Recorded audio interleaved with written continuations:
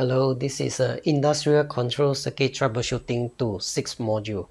Now we are doing Junior Skill Test number 5. The work order that we received stated that the program 1 of the PLC logic diagram do not run properly. So what's the problem? Let's dive in. By visually checking the external device and circuit, I don't see any problem from the control panel. And looking inside the control panel, okay, I find that the status of the LED of the PLC input and the PLC output channels looks fine to me. Okay, there's no issue, there's no overload button, trip or pop out also. So it looks fine now. So let's run the process and see and observe for any anomaly. So LED 8 turn on, it will follow by LED 9, then LED 10. Something is wrong because when it reach 40%, the LED light or channel 9 should turn on only, not LED 9 and 10 and 13 together. There's something wrong.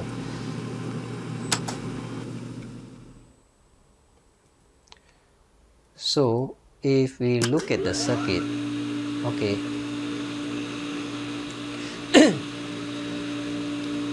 when the water level more than 1%, the level switch will be triggered to close mechanically. Hence, the current will flow into the PLC input channel load and energize it.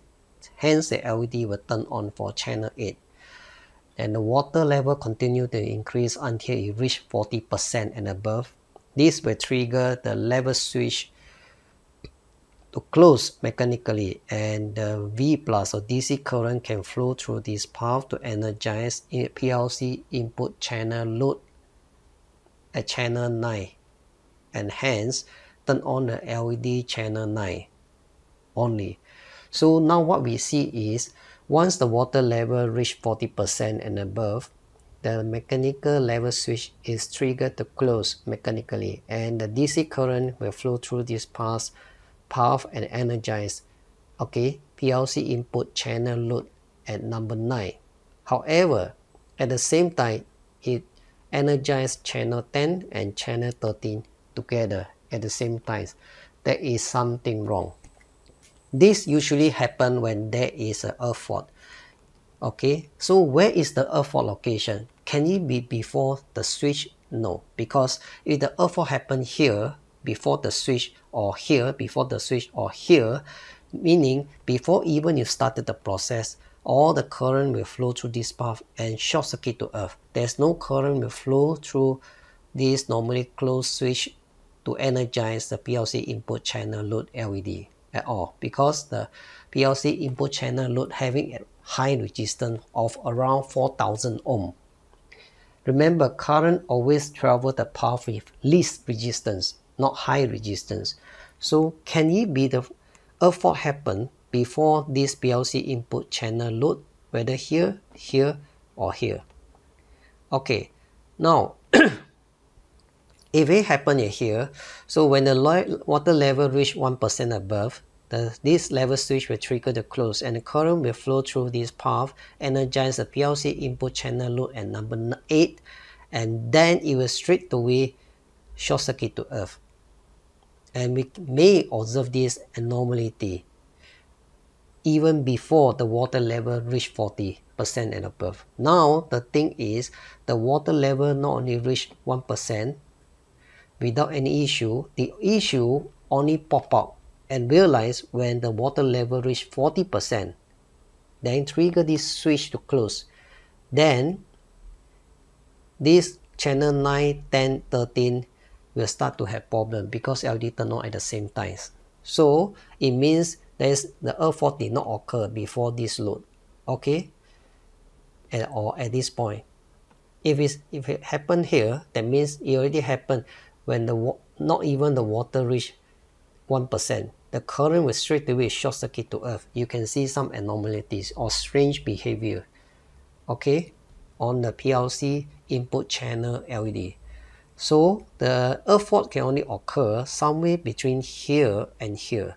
It can be at the load after the load, or even at the switch itself. Okay, now we have to check one by one. As I say, okay, maybe you ask me a question. If there's a fault, why the fuse don't blow? Simple. You see this PLC input channel circuit. What do you see? The power supply is a V plus, is a DC voltage from power supply. Okay, here, this is a power supply. Here is a V plus DC voltage. There is no fuse connector along the line. Okay, this also just connected to the PLC input circuit. There's no fuse. That's why the fuse don't blow at all. Okay, and one thing I had to remind you is there's no earth connected to the negative side compared to AC current. For AC current which supply to the PLC output schematic, this one is a PLC output schematic. Okay, the neutral side actually connected to the transformer neutral point and connected to the ground side. This one you need to take note for troubleshooting purpose. Okay, now as we know, in order to check the earth fault, we have to measure resistance, but resistance cannot be measured live. So the circuit power supply need to be cut off and perform the lockout takeout. And to measure the earth fault, the black probe should be connected to the earth point in order to check the earth. Okay, and also to check the earth fault or device internally short circuit, both wire end should open. Okay, and now what we can do, I try to check this line, and this line for any earth fault. Okay, so now I can cut off the power supply, perform the lockout takeout, and verify lockout takeout is done properly. Okay, and as we know, we need to open both wiring end. We not do here. Why? This one is for the AC circuit. Okay, this is for the fuse is for the AC circuit which connected to PLC output. Now the problem is input side which connected to the power supply DC voltage. Power supply DC voltage here. Okay, so power supply DC voltage here. So what we need to do, open the both wiring end. Okay, so if you see here, actually you don't need to open this end. You open one end is enough. Why? Even you put the red probe here, okay, the current from the multimeter through the red probe to this point actually can only flow through these two wires, then which finally will go through the PLC, will go to the external input switch, then to the PLC input loads, then after that come back to this wire end. Okay, so the current will come here when branch out to these two wires and to here. Here is open circuit. So is considered one end open circuit for V plus point, and another one end is open circuit at the V minus point. Okay, so if we put the multimeter, we put one or the black probe at the ground point, the other one at the opening end. You should get open circuit. If you get resistance be small or big, that means there's a earth fault confirmed. So this is not device having internal short circuit. Okay, so now we confirm there's a earth fault, and we suspect the earth fault is happened at 9, channel 9, channel 10, channel 13 wiring. Okay, so as I say, to check the earth fault or device internally short circuit, we have to open both wiring end. Here we open the wiring end here and here to check this one. Okay, the strategy is still the same, divide and conquer. Divide the circuit into separate parallel circuit. The key word is parallel circuit. Then conquer it by checking the earth fault one by one. Okay, here you don't have the parallel circuit because here we know that the earth fault happened somewhere between this line, and this line. So there's no parallel circuit, just a normal circuit. However, the concept of checking is still the same. And we always start checking the earth fault before the load, at the load, after the load. Here, we only checking here before the load and at the load, not after the load, because we know after the load is okay and here is okay. So we open these two lines. This line already open, so we need to open this line and this line. and this line already open at the end, because when the switch is set to remote, the local is automatically open. When this switch set to local, to remote is considered open. Okay, so now I know that 9, 10, 13. Okay, PLC input channel 9, 10, 13. 9 is TB210. Okay, here. Okay, now what I want to do is I remove 9,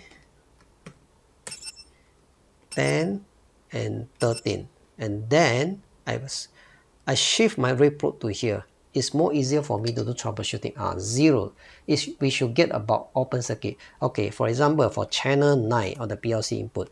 Okay, PLC input channel 9. Okay, just like here channel 9.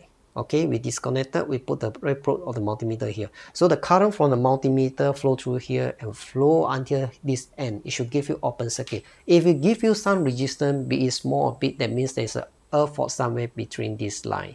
Okay, now we know.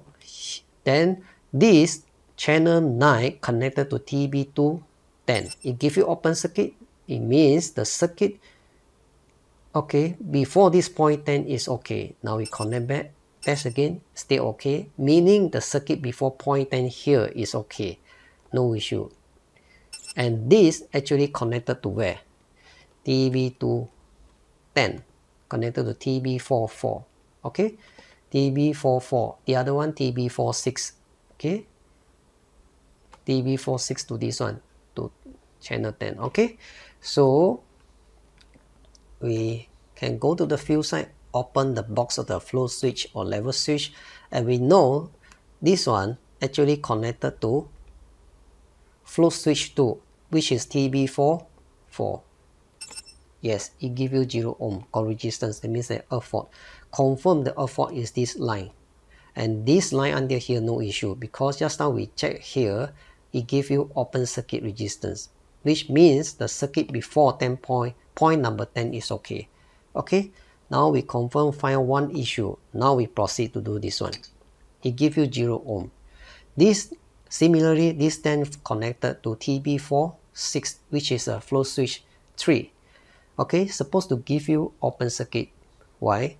Because TB46, okay, the flow switch is open. So when we okay, disconnect this wire, then put the red probe here, current from the multimeter will flow through here to TB211, then to TB46.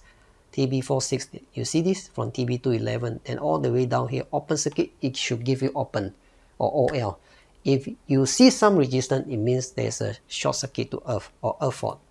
So now we further check this PLC input channel load and number 10 connected to TB211. It gives you that means open load, meaning the circuit before that, before point 11 is okay.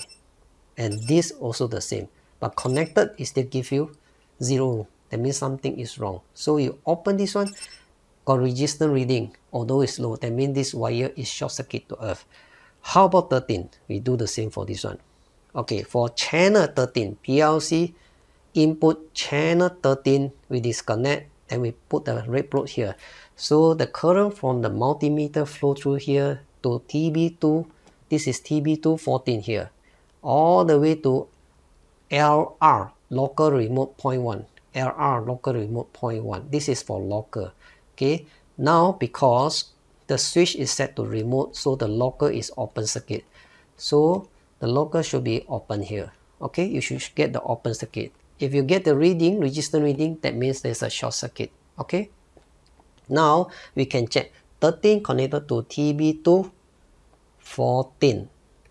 Give you open load or open circuit, meaning the circuit before point 14 is okay. But when it connected back, it gives you 0 ohm. That means there's a fault. So we know this one, TB214, actually connected to LR point number 1. Now, he don't give you open loop. If you give you open circuit, that means circuit before point 1 is okay. If you give you 0 ohm, that means there is a short circuit from this point all the way to here 14. Okay, so now we have to replace these 3 wire which having a fault.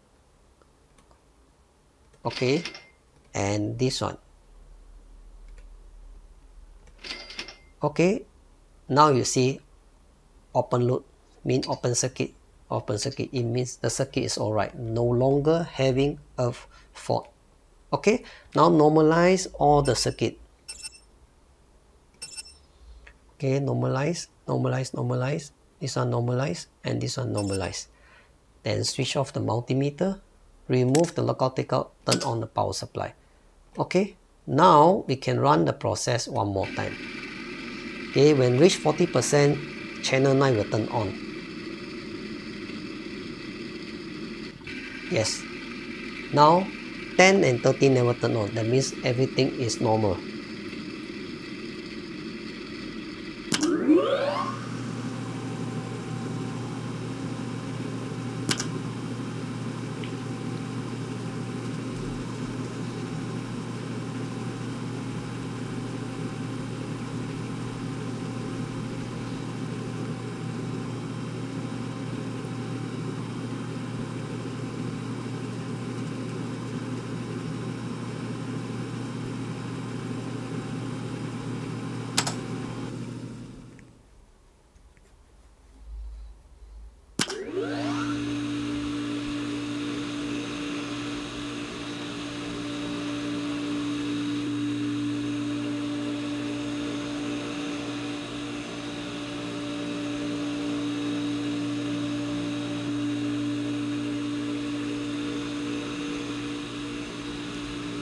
Okay, pass.